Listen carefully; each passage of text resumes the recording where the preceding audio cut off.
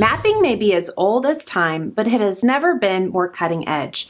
Location data permeates our world, and with GPS devices on every new phone, the introduction of the HTML5 geolocation API, geotagged photos and social media posts becoming more and more commonplace, telling someone how to get from here to there and share data at that location has never been more prevalent.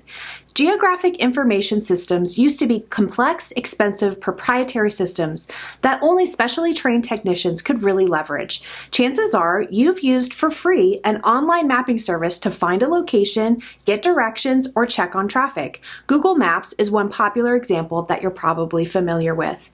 In the Drupal mapping world, solutions range from the straightforward to the highly complex. Simple Google Maps enables you to display a one-line address as a Google map on your site. OpenLayers module, with its many configuration options, makes it possible to create complex mapping solutions with big data. But what if you want something with more flexibility than simple Google Maps, but less complexity than OpenLayers?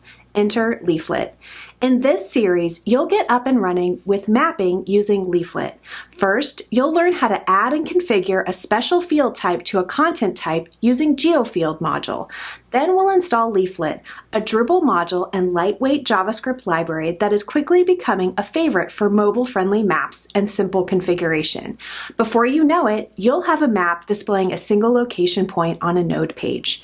Next, we'll look at improving the geographic data entry process by leveraging address field and geocoder modules.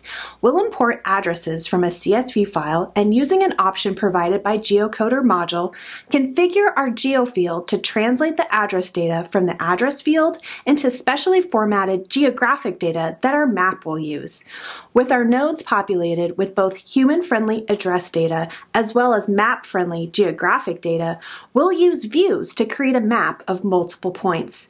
Then we'll customize the map display by providing a custom map marker image and changing the base map layer using configuration options that come with Leaflet out of the box, as well as a module that extends Leaflet. Finally, we'll take a look at further refining our Maps interface by introducing clustering.